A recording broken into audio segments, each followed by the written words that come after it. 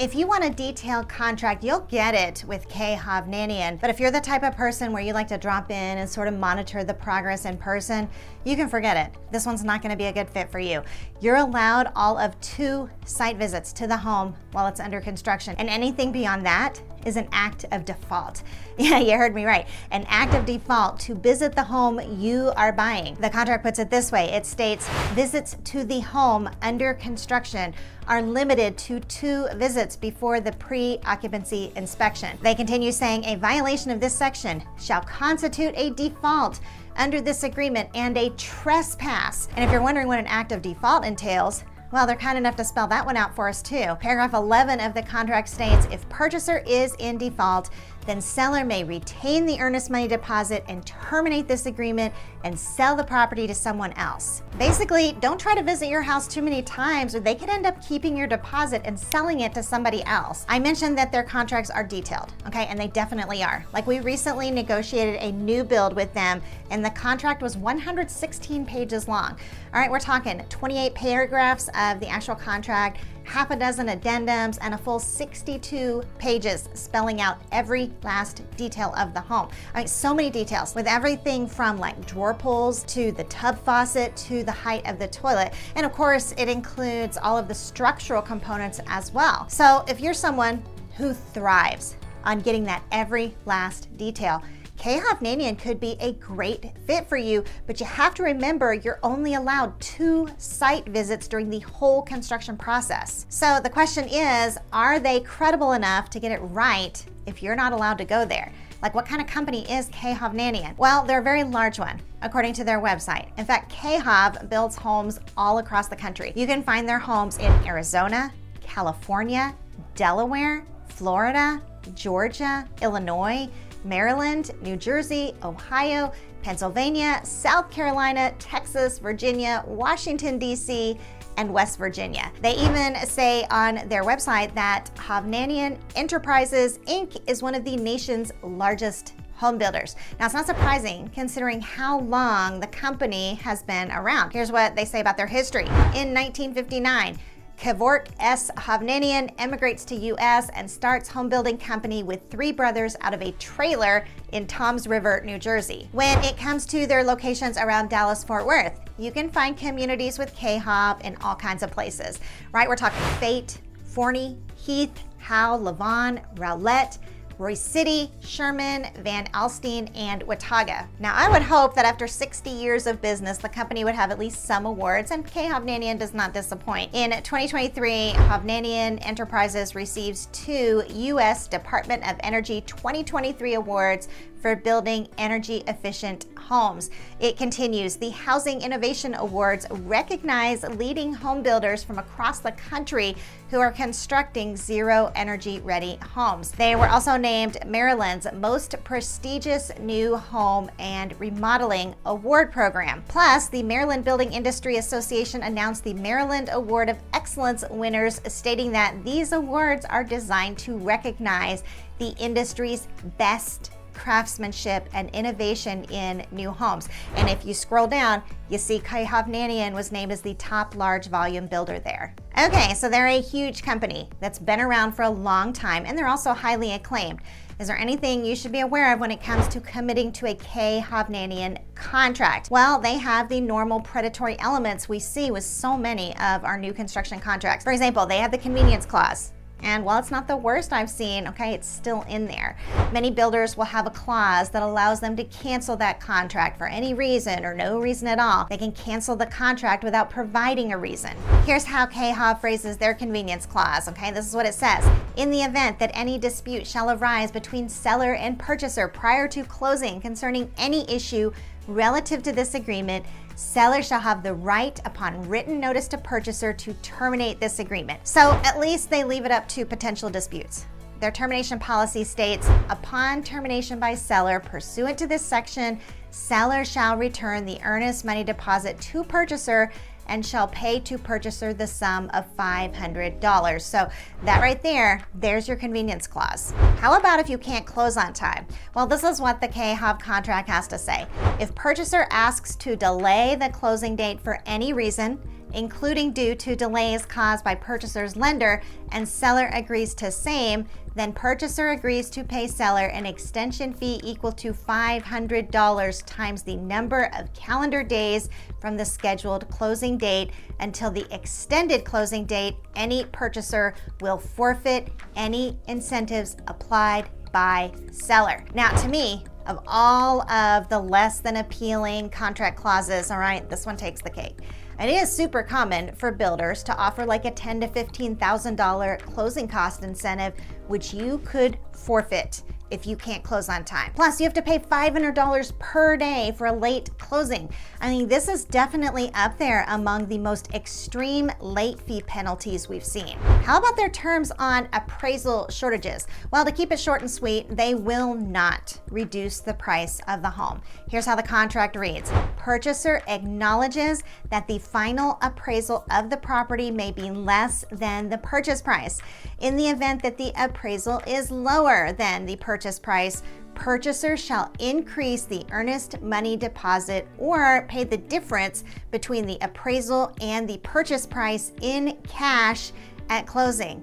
Purchaser further acknowledges that seller is not required to reduce the purchase price of the property if the appraisal is lower than expected. When it comes to property tax finality, they say that taxes, including any payments in lieu of real estate taxes, assessments, including special assessments, association fees, and water and sewer charges are to be apportioned at closing. Now, we always like to bring this up because there's often a huge difference between what the builder's prorated taxes are at closing and what they should have been. And there are some builders who are willing to do an adjusted proration after closing, but KHOV isn't one of them. So that's definitely something that you want to keep in mind. All right, but let's talk about their houses and communities for a minute, okay? Do they fit for what you're looking for? Well, their price range starts out in the mid to high 300s and ends at just under 800,000. On that lower end of the spectrum, you can find homes out in Royce City at the Creekshaw community. KHOV's homes in the neighborhood go for anywhere from about like 370,000 to just under 500,000. The community is around 45 minutes from downtown Dallas if you're looking at a daily commute. Creekshaw has 39 active listings right now, with 11 of those being Hovnanian. In the past 90 days, there are only 12 closed sales in all of Creekshaw. So you have 39 actives, only 12 sold, and they're closing in an average of 79 days on the market. So you have exposure and you have fairly long days on the market. KHOV is joined by David Weekley and Highland Homes at Creekshaw, which is an interesting mix because Highland and KHOV are typically somewhat higher end builders. So it's interesting that they're both building a more affordable product here. Usually when Highland builds a more affordable product, it's because it's on a smaller 40-foot lot, and it is the case here as well. I took a look at closed sales, and homes are selling at an average of 95% of the list price. So this is not the place that you would go in with a full price offer. Only 2 of the 12 homes actually paid the full list price. The median sales price in Creekshaw is $395,000. Now, when we compare that to the active listings, all right, we see Hovnanian is listed at a median price of $415,000. David Weekley is listed at a median price of $410,000. Highland Homes are listed at a median price of $425,000. So you can see that they're not getting their list price because your median sales price is $395,000. So you have 3 builders active in Creekshaw right now, all building a similarly priced product, and all of them showing some flexibility in price. In fact, on every one of KHOV's active listings, they have had major price reductions. I mean, they're not alone either. Of the 39 homes listed, 30 of them have had price reductions. So hopefully that gives you an idea of market conditions at Creekshaw, because it is looking like some good opportunities there. But what does Creekshaw itself have to offer? Well, when it comes to amenities, they have quite a bit to offer. It has a beautiful pool with shaded areas, a pond and fountain, a playground, and some nice open trails and green space. The local school district, it's also pretty good. Royce City Independent School District is A-rated by the Texas Education Agency, and greatschools.org shows that 11% of students are scoring above average. So what type of homes are they building here? Well, homes in the community range like from your classic one-story with traditional brick, vaulted roof, some nice stone, and a covered porch, to more of a modern one-story where you're going to find some more versatile options to choose from. Buyers can also choose a two-story floor plan with multiple brick color and stone combinations. They really tend to make a statement and put a lot of focus on their front doors. So some very nice combinations there. So if you like what you see with K. Hovnanian and you're in that lower price range, you may want to check out Creekshaw. Just don't go in paying full price. Now let's take a look at the other end of the spectrum, K. Hovnanian's highest priced community. You're gonna find it on the east side of Dallas in Rowlett. The name is Sapphire Bay, and it is definitely a very unique master plan community. I like that K. Hovnanian is building here because it's a different look than most of the homes they build. We do need to talk about Sapphire Bay though, because it is an interesting community that isn't anything more than it is. All right, it's changed hands several times, and if you look at their main website, it advertises like these spectacular bells and whistles, like a resort, a plaza with office, retail, and restaurant space, a marina, and even a surf village. The site describes how at the surf village alone, nothing will beat watching the sunset as the waves roll in, crashing along the shores of a 600-foot long surf lagoon at Sapphire Bay's Surf Village. It continues saying, the attraction is poised to become an iconic lifestyle experience, complete with a state-of-the-art surf club, surely to become a magnetic pulse for the development. And they don't stop there either. According to the website, the experience is deeper than just the waves. The surf village at Sapphire Bay will transcend visitors into paradise with white sand beaches and luscious landscape, 3 resort-style pools, 2 swim-up bars, a lazy river, and multiple outdoor beach gathering spaces for relaxation and games. So quite the claim, right? And if they didn't already have your attention, all right, they continue. Chase loungers, day beds, and private cabanas will complete the day under the Texas sun with dedicated wait staff serving both local and tropical favorites you'll want time and time again. Now, in this case, the pictures don't do it justice because that's pretty much all there is, all right? Just pictures. In her article, All That Glitters Is Not Sapphire, Sandra Barnage describes how the project first started in 2015 with Donahue Development at the helm. Around 2018, it was spearheaded by Bayside Land Partners. By 2019, the Sapphire Bay land development comes on the scene. By 2023, an apartment tower known as The View finally goes under construction, only to catch fire at the end of 2023. So there is just a lot going on and not going on when it comes to Sapphire Bay. But I have to say, while the Sapphire Bay website makes all of those grandiose claims of paradise, K. Hovnanian doesn't initially claim what isn't there. Like on their website, they describe amenities as waterfront walking trails and access to Lake Ray Hubbard. So that is true. That then, if you scroll down, they do show more about what isn't there and describe it as if it is. So it is kind of deceptive. They encourage you to relax at the lagoon and catch waves at the surf village. Well, I would love to do, all of those things, except they don't exist yet. Now, the market conditions at Sapphire Bay are completely different from what we saw at Creekshaw. I think there's overall maybe a hesitation to commit to Sapphire after all the instability it's had. When I do a search on Sapphire Bay over the past 2 years, K. Hovnanian is literally the only builder showing sales. So they're building a unique product and they're building out there basically on their own. If Sapphire Bay does come into fruition the way it's been advertised to be, all right, these homes could have tremendous value as the front runners. Now, right now, homes are selling at around 98% of the list price at an average of 57 days on the market. Your average sales price is $766,000. The K. Hovnanian Homes at Sapphire Bay are located on the west side of Lake Ray Hubbard. The community is about 25 minutes from downtown Dallas.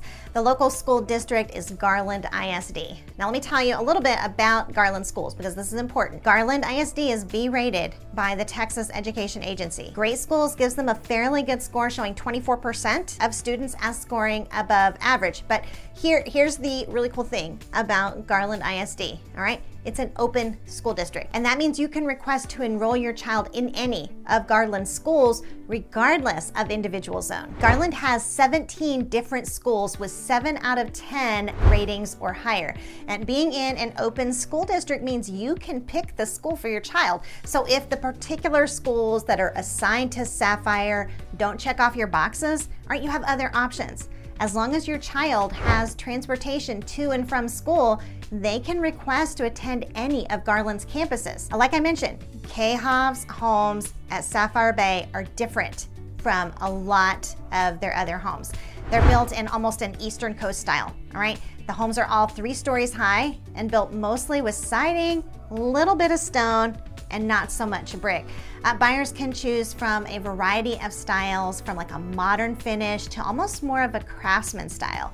Many of the elevations also offer different balcony options as well. So even though they all have this 3-story design, I am really impressed with the diversity. I will say that I didn't find their website particularly easy to use. It's hard to find a place where you can select by city or community other than clicking on the map, which scrolls in and out without much precision. They also don't give a whole lot of details on the different elevations of each of their floor plans, and it's easy to confuse floor plans and inventory homes if you don't know exactly what you're looking for. Now that being said, it does provide community details, and every home plan outlines its included features.